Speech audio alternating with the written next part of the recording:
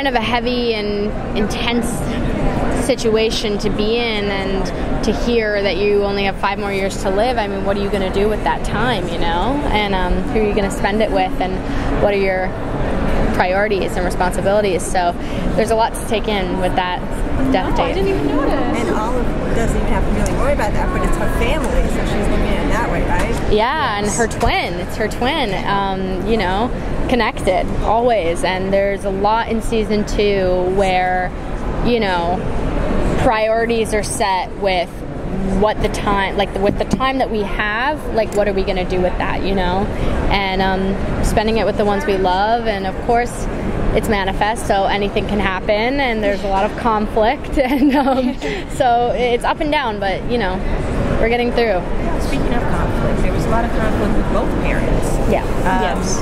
Are we going to touch on that in the new season, and the conflict with each parent separately and together? Yeah. You know, it's definitely hard with any. I feel like we're both fortunate that, you know, we have incredible families, and I feel like on TV, it's like you have to keep that.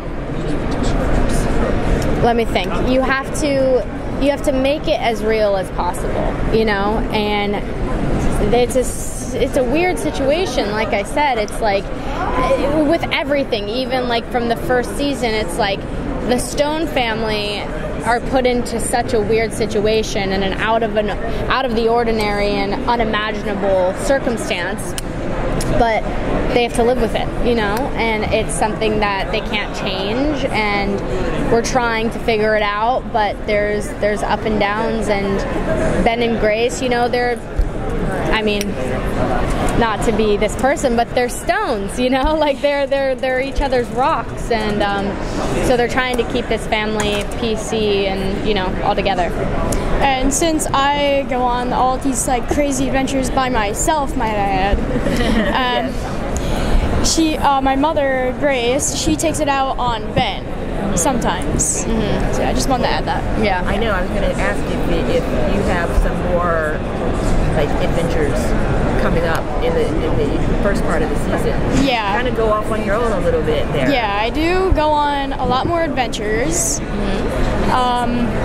Cal takes an interesting turn when it comes to the calling. We can't really speak about it. Yeah. But there's a lot of stuff we can't speak about, because there's a lot that happens. You never know with this show. It's up and downs, and everyone could be dead. We have no idea. Who knows? So, what was the most challenging thing for you to shoot from the first season? From the most challenging scene or moment?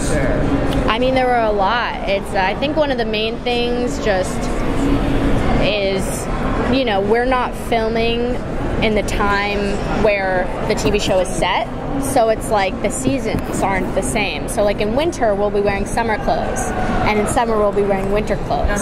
So I guess that is one of the most challenging parts, but I think but you know, at the end of the day, it's your job and it's work, and it's a blessing that we even get to do this. So it's amazing. And in the first season, I actually had this brutal scene in the subway in episode 5. It was 90 degrees out. We were dressed in coats, double layers.